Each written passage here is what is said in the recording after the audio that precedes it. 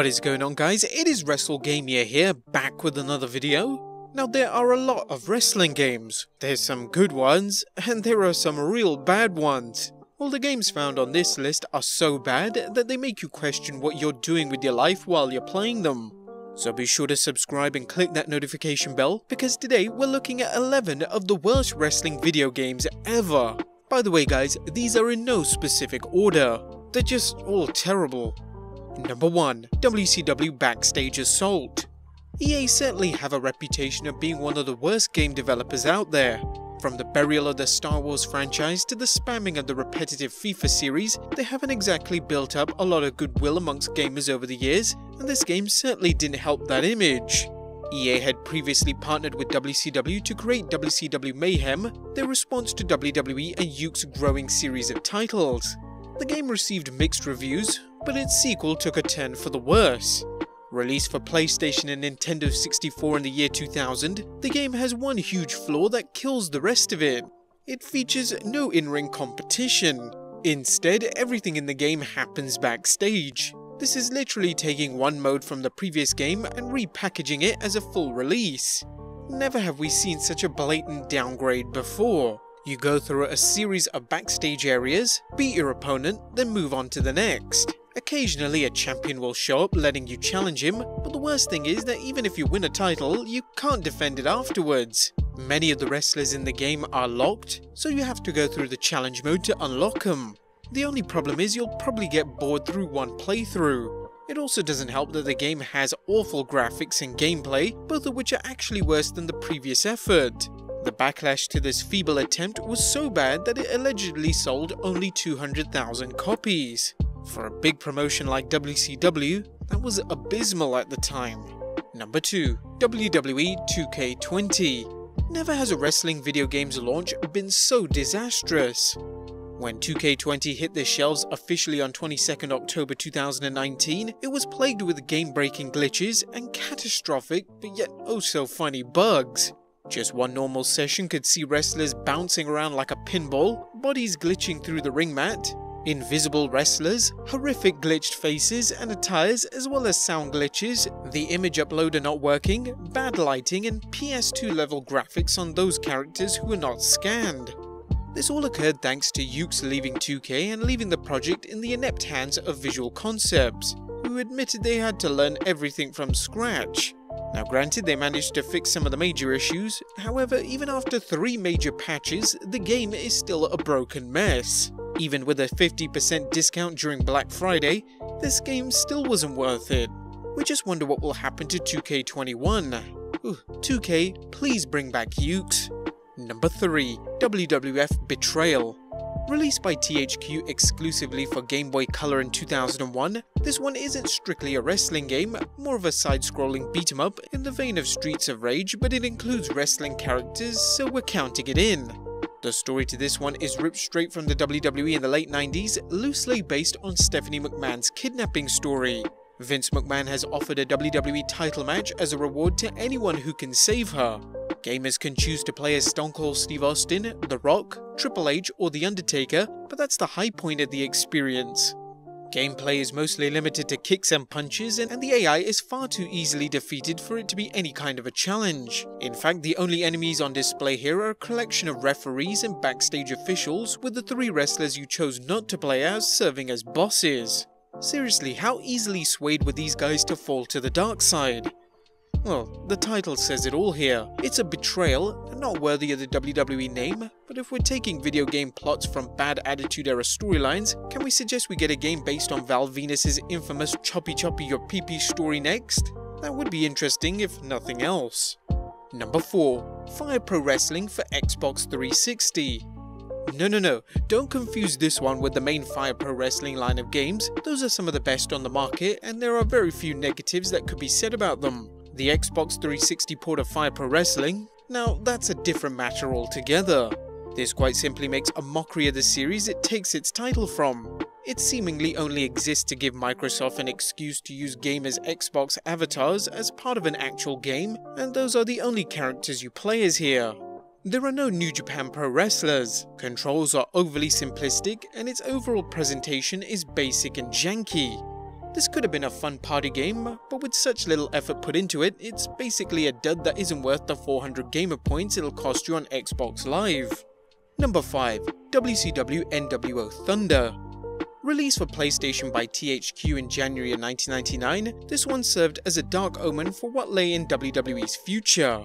It hit stores just 11 days after the infamous finger poke of doom, a moment regarded by many as the jump the shark moment for the company, and this serves as a great parallel for their games division. Everything is awful. Commentary is awful and it's limited to basic phrases. The graphics are awful and the cameras are awkward. AI is atrocious, and just like WWF Betrayal, it's too easy to win fights with some moves being able to drain half your opponent's energy in one fell swoop.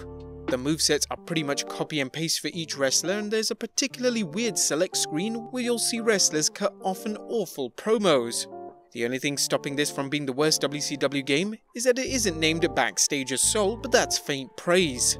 Number 6. Backyard Wrestling, Don't Try This at Home. Or maybe it should be called Don't Play This at Home. This game desperately tried its best to capitalize on the wrestling boom of the late 90s, where it seemed like anything wrestling was cool. Well, apart from Heroes of Wrestling, that is. Backyard Wrestling is exactly what you would expect it to be, utter trash. Released by Eidos and Paradox Development for PS2 and Xbox in 2003, this doesn't even merit being a budget title. You can fight in various unimaginative locations like a truck stop or a strip club, with a roster made up mostly of characters from Insane Clown Posse's Juggalo Championship Wrestling. It's buggy as all hell and features a story mode fittingly called Talk Show Mode, where your character will interview different backyard wrestlers in the vein of Jerry Springer and then be forced to fight them after the interview ends. One thing's for sure, Vince Russo would have loved this one, but the novelty quickly wears off as you soon realize that it's all just a bit boring. The backyard wrestling phenomenon is something of a 90s relic, though we may be seeing a revival of sorts, with Kenny Omega and Jon Moxley's controversial Lights Out match being the talk of the wrestling world. Just no more games like this one, please. Number 7. Hulk Hogan's Main Event.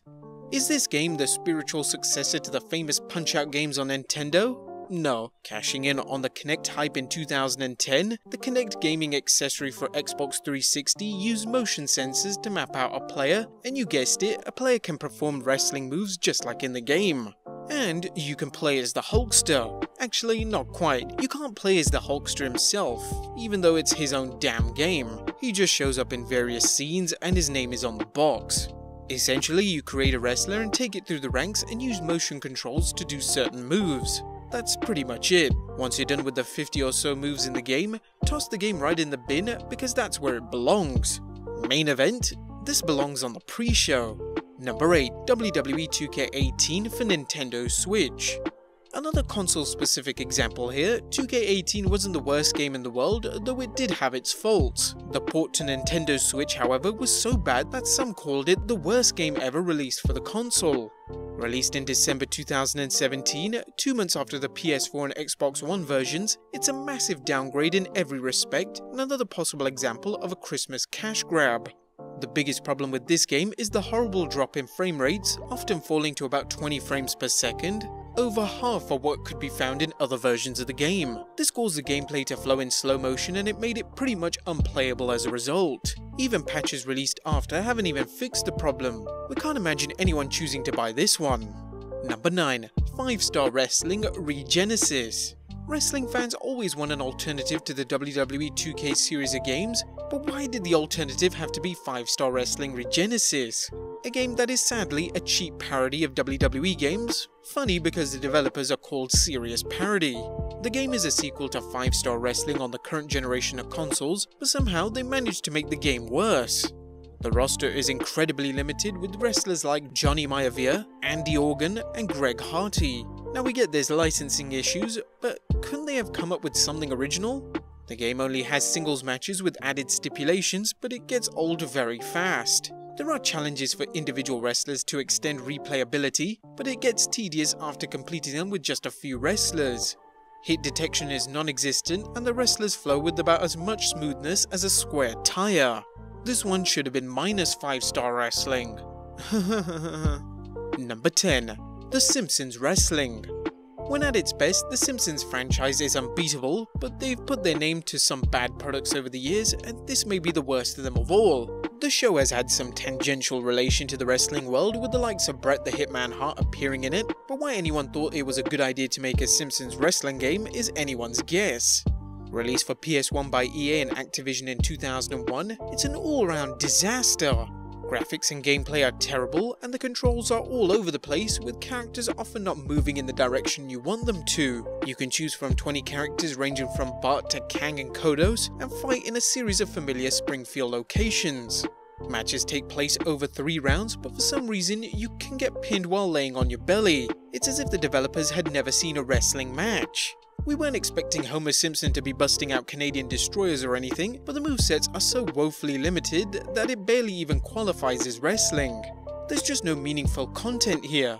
Not only is it one of the worst wrestling games ever, but it's one of the worst games released on PlayStation. The only saving grace is that you're trying to spot as many classic Simpsons references as you can. And number 11, Legends of Wrestling 2 for the Game Boy Advance.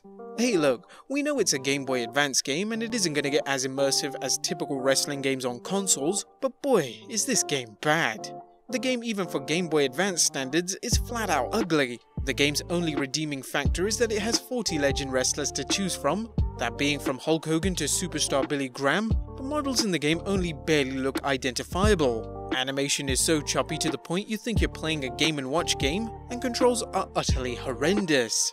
If you hated anyone in 2002, this was the game to get them for Christmas. But there you have it guys, 11 of the worst wrestling video games ever.